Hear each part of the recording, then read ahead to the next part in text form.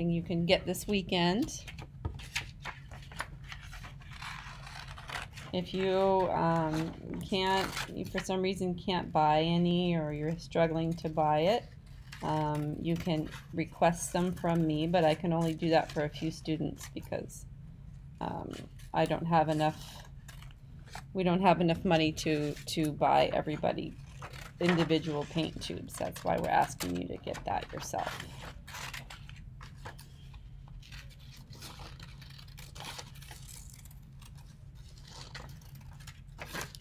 And you have to request it from me because I have to make them for. I don't have them already pre-made, and I have to put them in the office for you. So you got to give me a day or two to do that if you need that.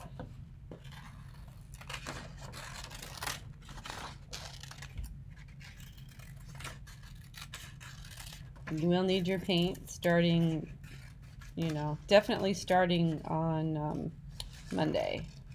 I am going to show you paint today, but you don't necessarily have to start painting today if you're not ready.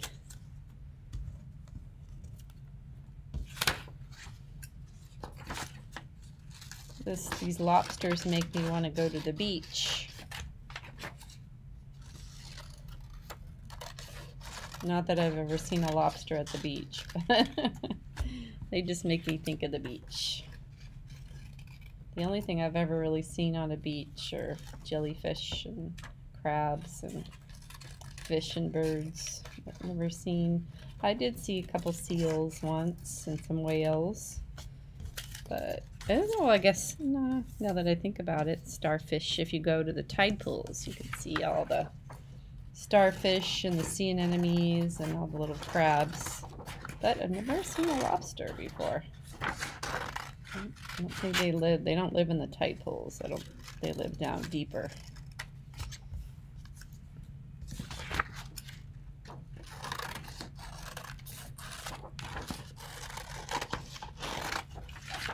So once you get all your shapes cut out, then you have to cut them up. So I'm kind of reminding you of the stages here. There's going to be many stages to this project, you guys. By the time you're done with these paintings, you won't even recognize your original stuff, your original object. It's just going to be a distant memory, buried and hidden between layers of paint and collage, and kind of like that Joan Mitchell. Or the Lee Krasner. Lee Krasner, remember Lee Krasner? She was the artist that we looked at, Jackson Pollock and Lee Krasner, a couple periods ago. And hers was the painting on top. It had all the bigger pink and black kind of triangular shapes in it. She was famous for actually doing a bunch of paintings and then cutting up her actual paintings, like the canvas. She would cut it up and then collage a new painting with a bunch of cut up paintings. So this project is a little bit inspired by her work. And at the time, that was not something painters did. She was not very popular for doing that in her lifetime, at least. Now people, of course, love her paintings, and they probably are worth millions and millions of dollars. Okay, so the next step is you take that pile of all of your objects that you haven't cut up yet, and we have our watercolor paper. So remember, the watercolor paper is thicker, makes kind of like a cardboard sound, and we need the thicker paper because we're gonna paint on this. Okay, so now this is the fun part where we get to actually like cut into our objects, and we need to let go at this point. We're gonna let go of what these things are, and we're gonna make them into abstractions. And I just like to kind of be spontaneous with it, just kind of go in and start cutting.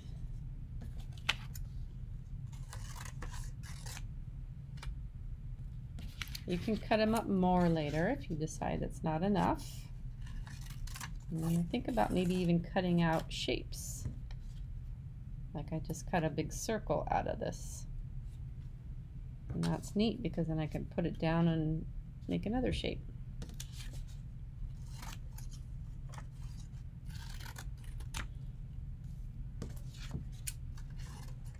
This little lobster looks like a walrus.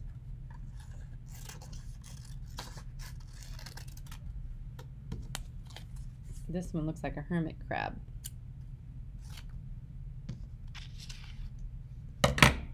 I'm looking at the chat right now here. It says, can I make the background paper smaller? My objects are...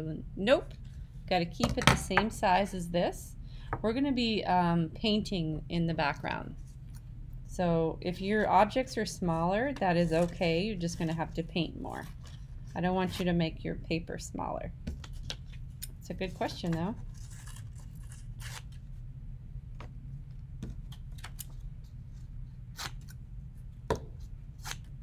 Okay, I think I've cut everything up. So now this is the fun part where we get to arrange things. So you have to decide. You don't have to decide right now. You can move it around, but are you going to be doing a portrait view, which is the longest from the top to bottom, or are you going to be doing a landscape view, which is longer from side to side, the width longer? I think I'll start with the landscape for now. And this is where we really play around with positive and negative space. So the positive space is the lobster, and the negative space is the white of the paper. And we want to keep that balanced, right? We're not going to have a symmetrical artwork at this point. It's not going to be the same on both sides because we have all these different shapes to put in here. So we have to find asymmetrical balance. And try to use everything, but you don't have to. If you're finding that it's too much and you like the simplicity a little bit more, then that's fine too. And you can even try to find other ways of making things. Like I could take these two circular forms and put them together, even though they're from different lobsters. And you could make new shapes out of your old shapes. And that's sort of the fun part. You can also cut the sides of your paper. You don't necessarily have to have a rectangle shape canvas. So these could be going off of the page if you wanted that. Because this is interesting negative space too, up there.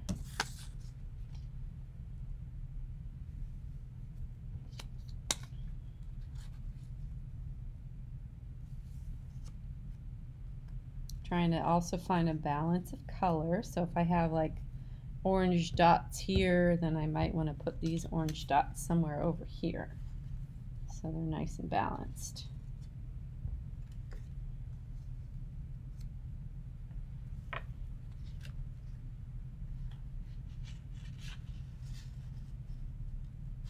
Oh, that's neat. I just made a triangle of negative space right there. That's cool. This is the discovery part, when you get to move things around and play.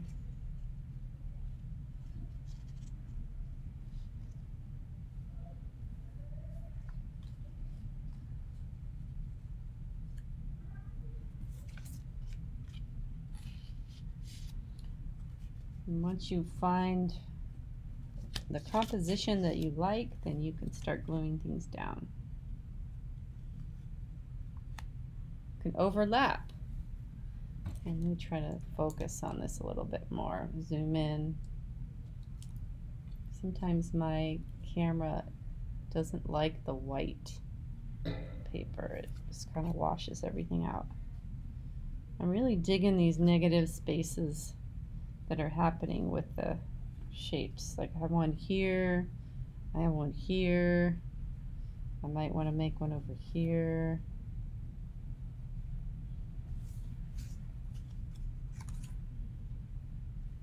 I can even make shapes within my shapes. Like I just made a triangle right there.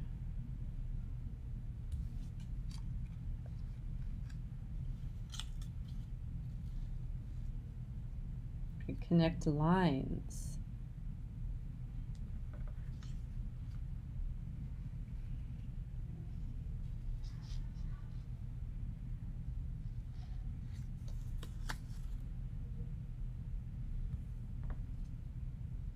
could even kind of allude to that lobster tail by putting that one down there.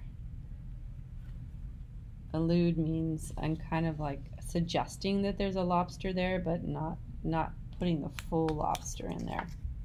I think I might use all my shapes here.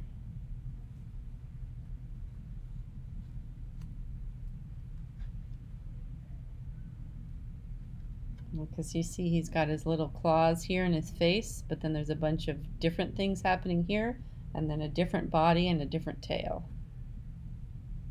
I'll probably paint over all of that, but for now it looks cool.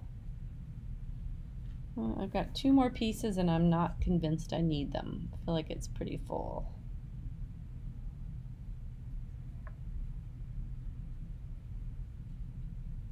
I think for now I'm going to leave those out. Okay, so I have to spend a moment gluing these down and then I can start painting.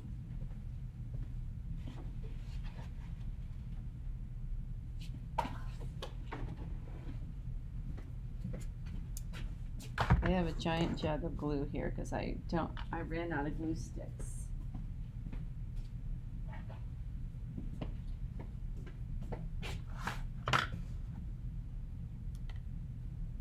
But I only need a little bit because I'm just going to kind of tack these down. A gallon of Elmer's glue will last you a lifetime. Okay, so I could use my finger, which I'm going to do, or you could use this popsicle stick or another piece of paper, whatever you want. I'm just going to kind of tack things down. So I'm just going to do a quick swipe with my finger.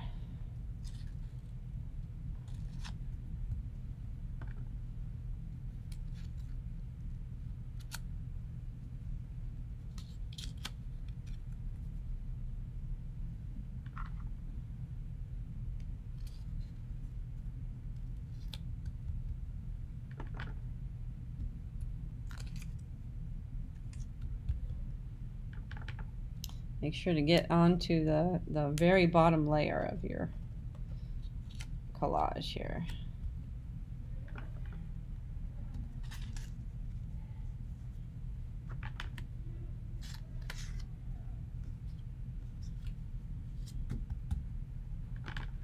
You can hear the theater class happening next door.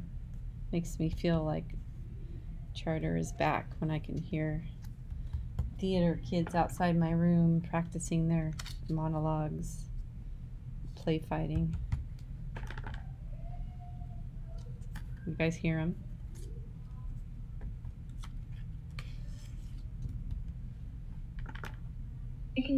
I barely heard them. Yeah. I mostly hear Miss Pollard, but once in a while I can hear a student. Especially when they're doing their warm-ups and breathing and yelping and stuff.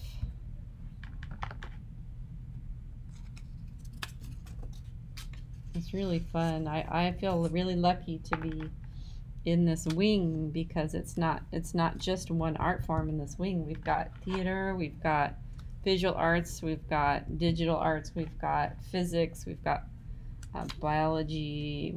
Just got everything in this wing. It just makes life, like Mr. Landry outside today was teaching the seniors how to exercise on a rowing machine. He was out there on a rowing machine teaching the seniors how to do it. It was quite entertaining watching him.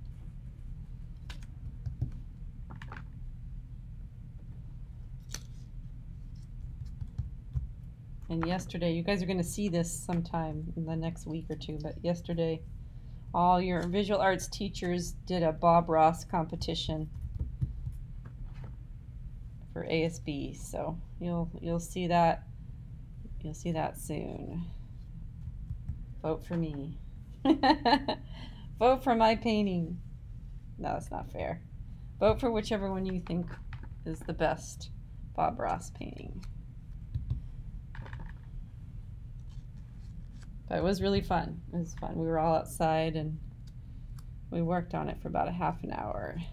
It's hard to do a Bob Ross painting in half an hour. He was skilled at finishing those paintings very quickly.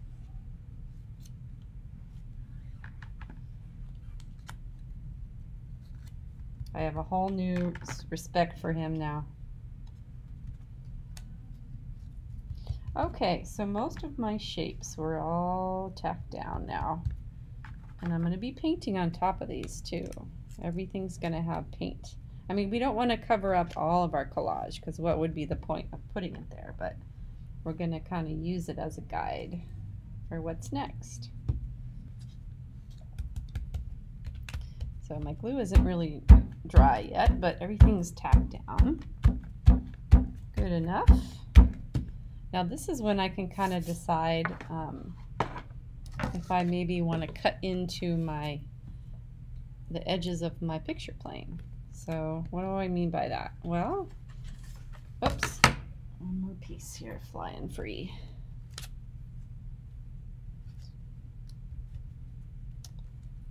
There we go. So the picture plane is the edge of your piece of paper. And because I have so much fun shape here and it's all going off the page, I don't really necessarily need to have this edge here. So I could keep it, or I could maybe cut some interesting shapes into it so it becomes more organically kind of fitting with the shapes that are in my collage. See how much more fun that is to go around the edge here and change that. So consider that before you paint, because now all of a sudden we have more of a sculptural thing. You can even get fancy and like cut into some of the negative spaces, but don't go too crazy with that because we need that to paint on. So don't go cutting up the center too much. Maybe one or two little shapes.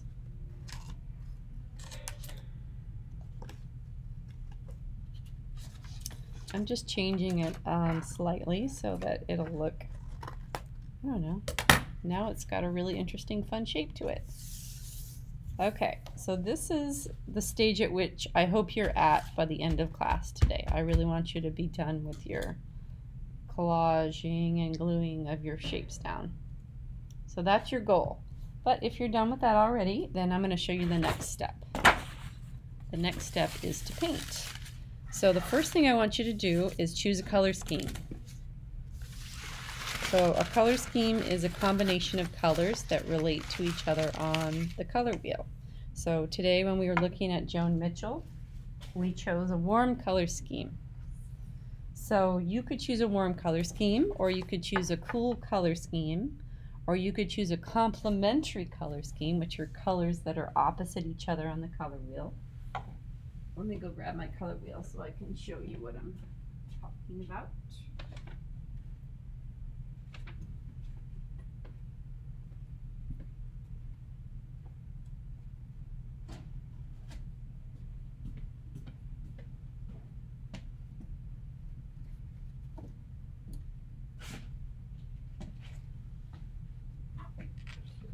Okay, I'm going to pull one up because my physical color wheel seems to be buried somewhere.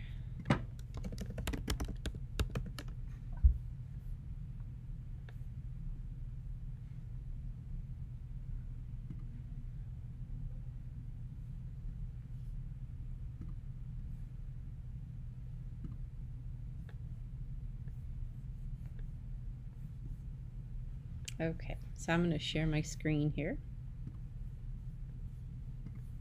So color schemes. So we've got our primary colors, right, which are yellow, blue, and red. And then we have our secondaries, which are orange, purple, and green. And then we have our tertiaries, which are in between our primaries and our secondaries, and they're a combination of both. So an orange-yellow would be yellow and orange, and an orange-red would be orange and red. So a color scheme is a combination of two or more colors, typically three. And warm colors are going to be on one side of the color wheel, so reds and yellows and oranges. And then your cool colors are going to be on the other side of the color wheel, like blues and greens. Okay, so you can get more complicated with that and choose A complementary color scheme, which is yellow and purple, so colors that are opposite each other on the color wheel are complementary. Colors that are next to each other on the color wheel are analogous. So you could do like yellows and greens or purples and reds. And then a monochromatic color scheme is one color with shades and tints of that color. So you could do shades and tints of any of the color schemes you want, which means you can mix black and white into your paint to make your colors either lighter or darker. So what I suggest you do is really look at the colors that are already in your artwork. So right now the colors that are in my artwork are mostly kind of a combination of cool and warm. So I could do something that would complement that. So I could choose, like, if I had a bunch of reds and greens, maybe I could do, hang on a sec, another complement, which would be maybe blues and oranges. Might be kind of fun to put in the background. Or I could keep it really simple and go monochromatic and just choose maybe one color that I see that's dominant in here and do shades and tints of that. I think I might do that because that sounds pretty simple and fun. So obviously red is a dominant color in here. Maybe I should go the opposite of that though. Maybe I'll do like a mint green, like a monochromatic green. So how do I do that? Well, the first thing you're going to want to do is get something to mix your paint on, and that could be anything. It could be a piece of cardboard, it could be another piece of watercolor paper, it could be a palette. If you have a palette at home, that's fine too. And you're going to want to go and grab the paint that you need to make your color scheme. So if I'm going to be making mint green, I just need yellow, blue, and white, and I'm probably going to grab black. Miss Granger, I have a question. Sure. If you're doing, like, say, one color scheme, can you do different shades of yellow, orange, and red? Yes, you can do different shades and tints. All right, you guys, I'm going to grab my paint. I'll probably be using a palette.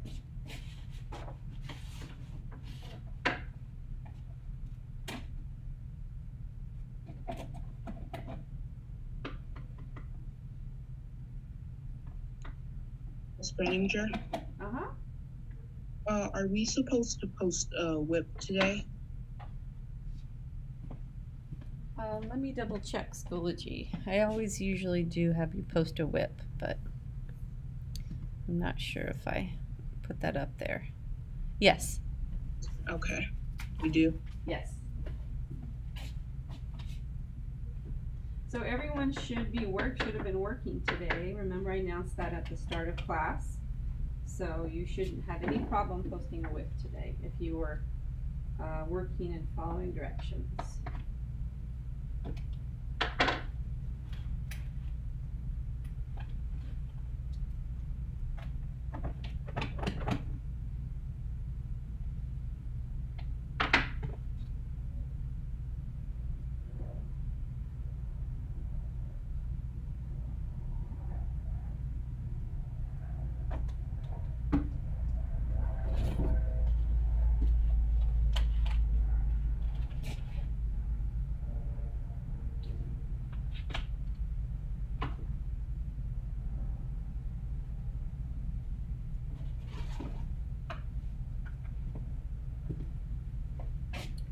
All right, got my paint and a little bit of a black explosion here.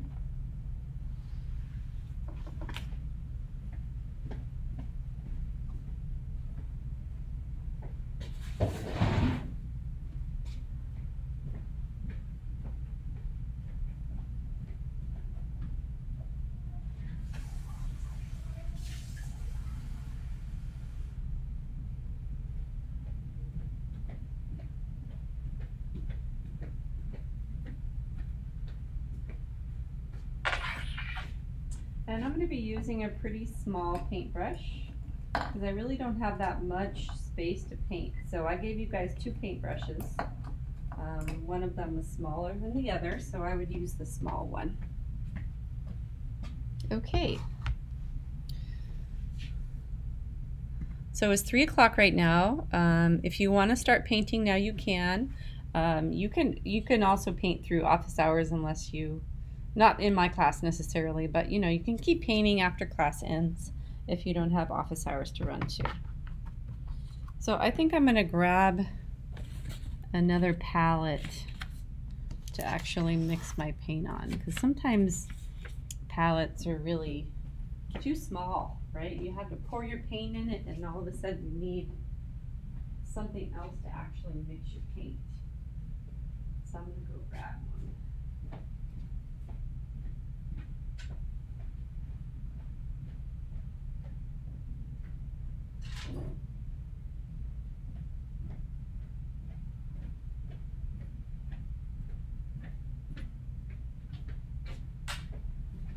We have these giant palettes in the classroom that you can tell people have been painting on these for a very long time because they have layers and layers and layers of paint on them. And so I prefer to have a lot of space to work here. Let's get that refocused. Okay, so we're not going to paint over all the things. And you might be wondering, well, what do I do now? What is the next step? How do I know where to put the paint? This is the part where you have to let go and just let it be abstract. So the first step you might want to do is just mix your color. So if I'm doing a monochromatic color scheme, I'm going to mix a lot of that one color. And remember, my color is going to be green. So I'm just kind of grabbing almost all the blue that I have, and I'm going to grab all the yellow that I have, and I'm going to make a nice green.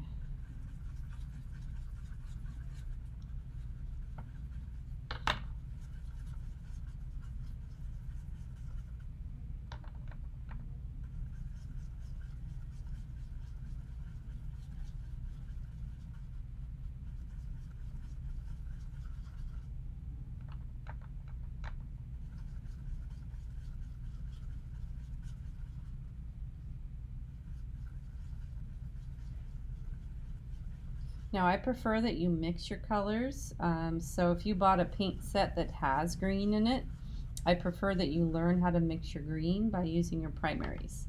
So only use the 3 primary colors in your paint set to get your secondaries and your tertiaries. So I had to mix yellow and blue to get this green. Okay, so now I have kind of a middle green.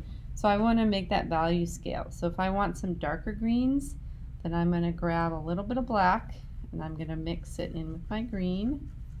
Just a little bit of that green.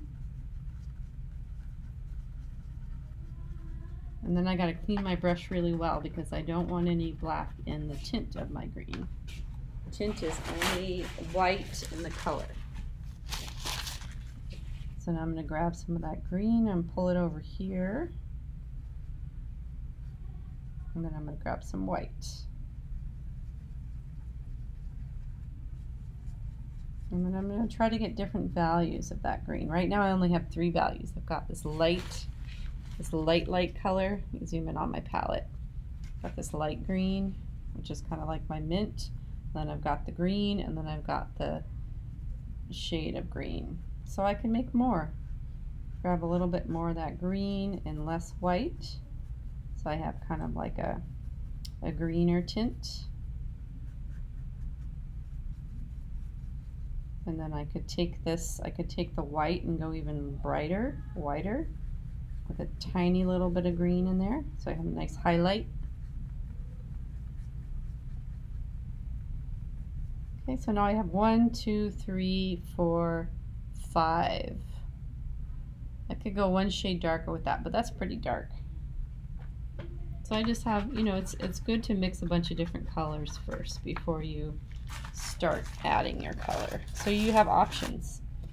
Okay, so I kind of prefer sometimes to go dark to light when I'm trying to model something or make something look like it has some dimension, which you don't necessarily have to do. You can just be spontaneous. But I'm just going to go in here and start adding some of my darker values. And you can paint right over on top of your collage. You can paint around your collage. Let me move it over so you can see what I'm doing. So you can paint around your collage. You can paint on top of your collage. It's really, I just want you to be spontaneous about this part. Right now I'm going to try to create some depth. So I'm going to lay some dark down, and then I'm going to grab some medium tone and kind of like scumble it in there on top of the dark.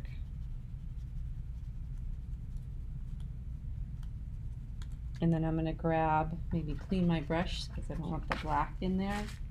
And then I'm going to grab some of my tints of green and lay them in there.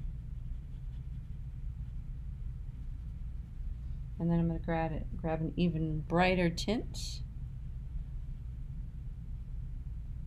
You can even have brush stroke in there, right? Like Joan Mitchell. Look, remember Joan Mitchell's crazy brush strokes? Doesn't have to be smooth. And then I might even drop a little highlight on top of there. You could have some impasto texture, like the thickness of the paint still showing up.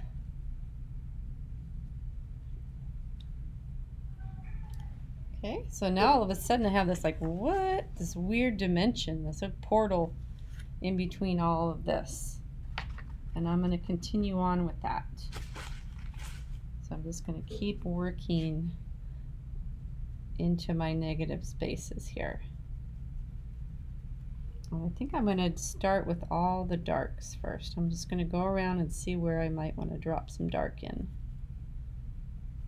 Doesn't have to be everywhere. It doesn't have to be anything. It has to just be whatever your instincts tell you to do. That's the fun part about abstract art. It's kind of instinct. Where do you think it'll look good? Where's your brain telling you you need to lay that dark line down?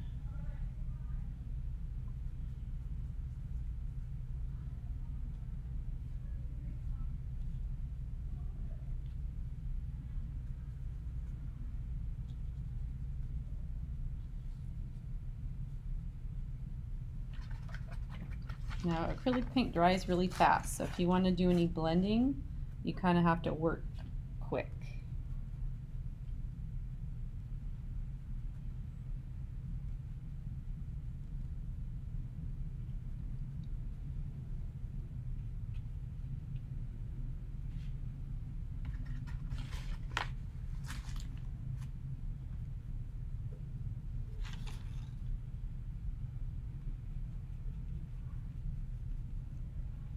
Play around with texture. You can paint over your drawing a little bit too. The more you draw paint under and over your collage, the more three-dimensional your painting will be. The space is going to be confusing, but it'll be interesting.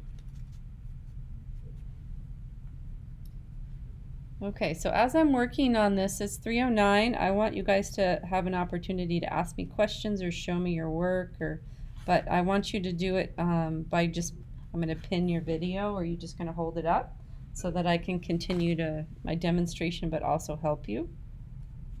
So does anyone need any feedback? I know one of you asked, Christian asked for some feedback.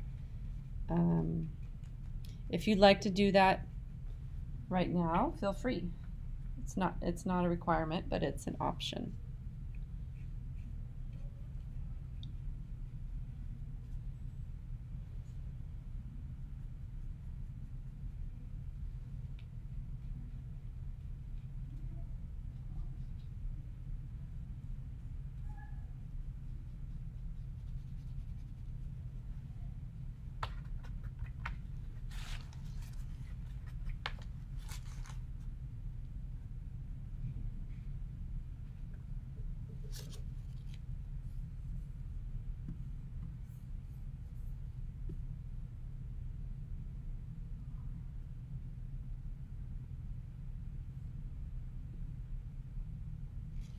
I haven't given a due date yet. I don't really like to give due dates this early on in a project because there's a lot more stages left to this. So I have to just kind of go at the pace that you guys are going, okay? I do have daily goals, and your daily goal for today is to finish your collage and glue it down.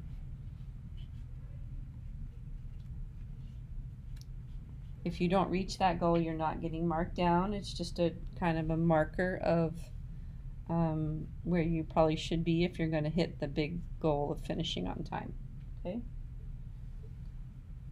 I learned a long time ago teaching art that if you set a due date too early on, you always have to move it. And that's just a little bit too confusing for everybody. So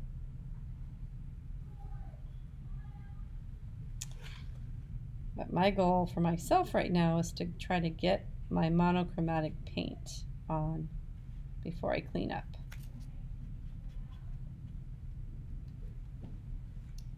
It's kind of looking black and white. It probably looks black and white to you guys because that green is very gray.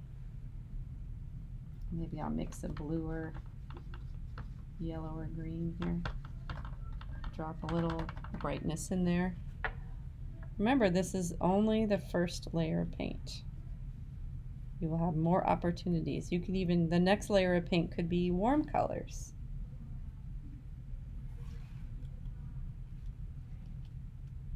But you're starting to see, wow, I don't even recognize that lobster anymore.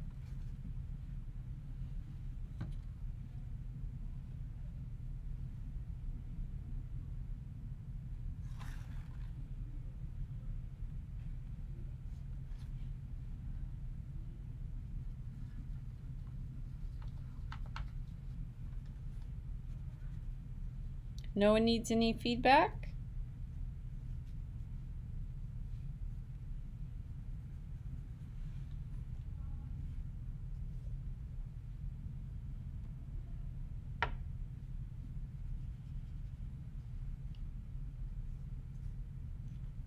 Miss Freininger, can I have feedback? Yeah, of course.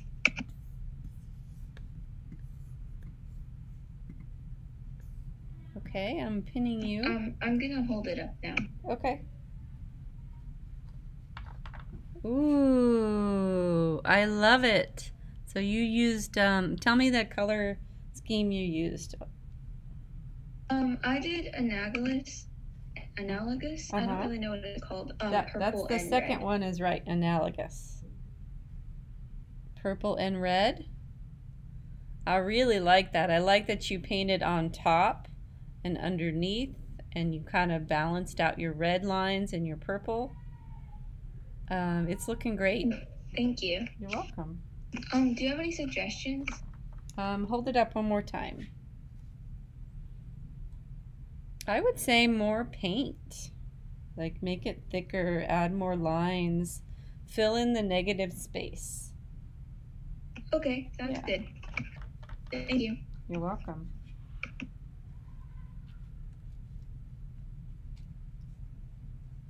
May I have feedback? Yes. Who just asked for feedback? Catherine. Catherine. Okay, hi Catherine. Yeah. I just finished gluing. Oh wow. I love that you have kind of a pastel thing going on, and then you have a really intense dark line in blue and red. And then you made some really beautiful negative spaces in between. It kind of looks like a giant butterfly taking off. That's gorgeous. Yeah. So is the red and the black, is that paint or is that part of your collage? I just finished gluing them down. So it's, okay, so you haven't painted anything yet. Gotcha. Well, that's going to be fun to start painting on. Thank you for sharing. Thank you. I don't really have any feedback for you other than maybe trying to fill a lot of that outside negative space with some bold colors or lines to balance out the collage. Okay, I'll do that. Okay, great. All right, you guys, it's 3:15, so now is the time, especially if you're painting, to consider getting cleaned up, and then you're going to take a picture of your whip and post it. And this is no matter what stage you're in, please post a whip. And here I'm going to clue you in on the whips. I don't ever grade unless I really see that you haven't done any work on it. I might not give you credit, but for the most part, if you post it, you get credit. So don't ever not post a whip because you didn't get very far.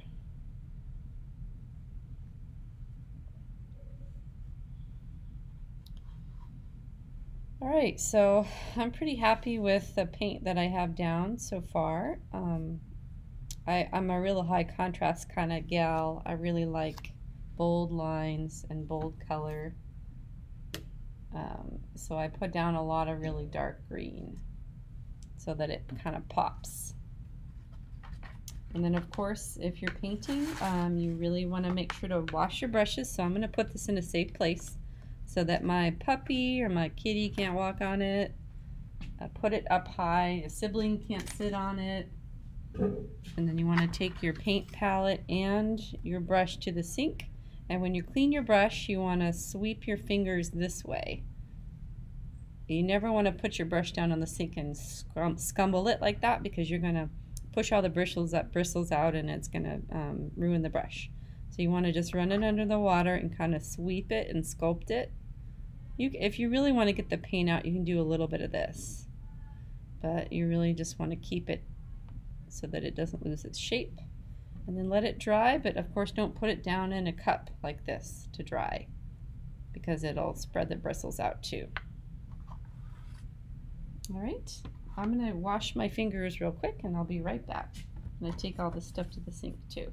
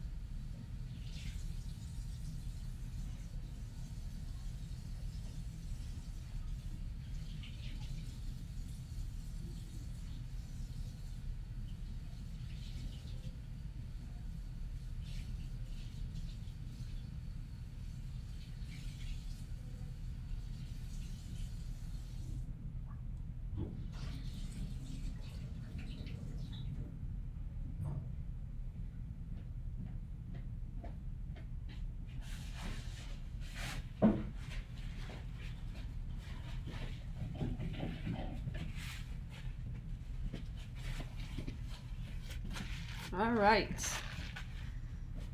Okay, do I have any questions before we close out class soon?